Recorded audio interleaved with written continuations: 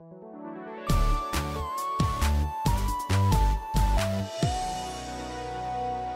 I'm Keith Weinhold, and this is Get Rich Education.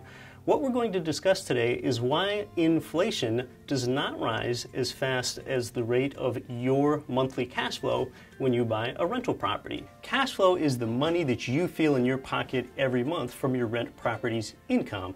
So that's the income minus all of the expenses. Inflation is the diminished purchasing power of the dollar over time, which results in you paying more for the same stuff. So to take a look at an example of how your cash flow beats inflation over time is with this example. Let's say you buy a $100,000 rental property. You put a 20% down payment on the property and you get a 30-year fixed interest rate loan at a 5% interest rate. So when you buy that rental property, that rents for $1,000 a month. That's what the tenant pays you. And you need to subtract out all of your expenses until you get to your bottom line cash flow. An easy way to remember all of these expenses after the mortgage is with the acronym VIMTM, V-I-M-T-M, Vacancy, Insurance, Maintenance, Taxes, and Management.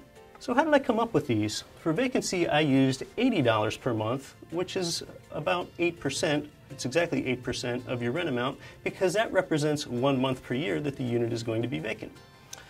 Your vacancy, your insurance at $90 per month, that's a pretty conservative number. We're going to say your maintenance, your property taxes, and your property management are each 10% of your rent income each month. And these costs, these VIMTM expenses, add up to a total of $470 per month. Now let's look at what inflation does to this example over time. Let's fast forward 3 years, and over those 3 years, let's say there's a total 10% rate of inflation, and that's going to be represented by the green. Our rent increases by 10%, so now we have an $1,100 rent income. However, over time, most of our expenses also increase at that same rate of inflation, at that 10% over 3 years, except for the mortgage, and that's the key. You have a fixed interest rate mortgage, so your principal and interest payment stays the same 3 years later. However, your other expenses, they increase at that 10% inflation rate, or $517. So let's see how this looks and how this adds up over time. You take your rent income of $1,100, subtract the same $430, subtract the $517, and now your cash flow after 3 years is $153.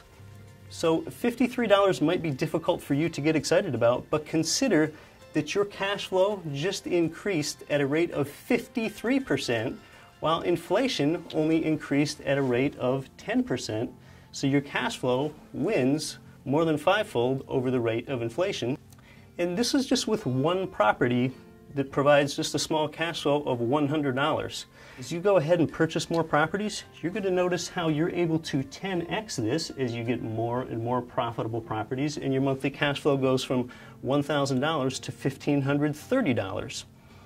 Or you will 100x this over time as you get more and larger properties, so your $10,000 of cash flow in that case would go to $15,300, and this effect really becomes significant.